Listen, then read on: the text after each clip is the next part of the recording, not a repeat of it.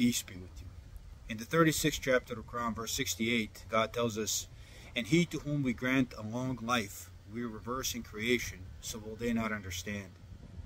As a physician, this verse always strikes me because I observe both ends of life, and this is exactly what I see.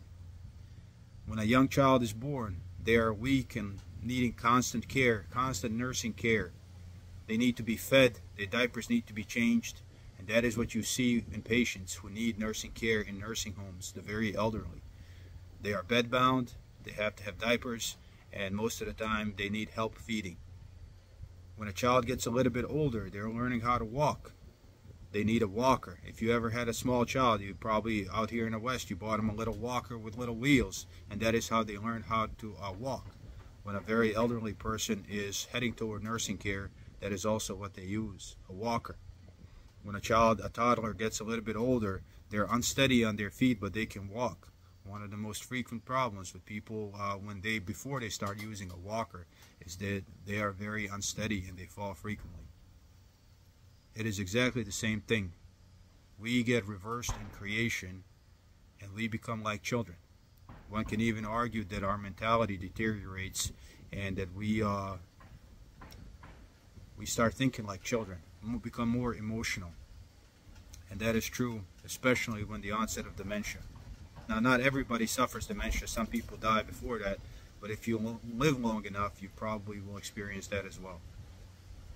It is important to remember that when we deal with our elderly parents, and the older they are, the more we have to remember what God told us.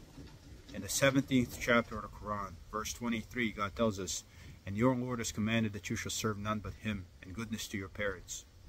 If one or both of them reaches old age with you, do not say to them as much as uff, nor raise your voice at them, nor berate them, but address them with respect, and be humble towards them, and say, my Lord, please have mercy on them, for they raised me when I was a child." We return the favor for a favor, because we're exactly in the same position, and you will be in exactly the same position.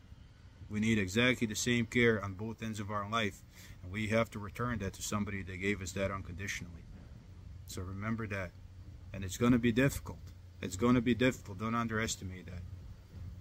Try not to put your parents in nursing homes, because those are hellholes. And as a physician, I'm going to give you a sincere word of advice as far as dementia is concerned. When your parents become demented and they become a danger to themselves and others to the point where you just can't do it, that is the only time I really understand nursing home care. Don't try to extend their life at all costs anymore. Make them comfort care, so when they get ill, allow them to return to their Lord.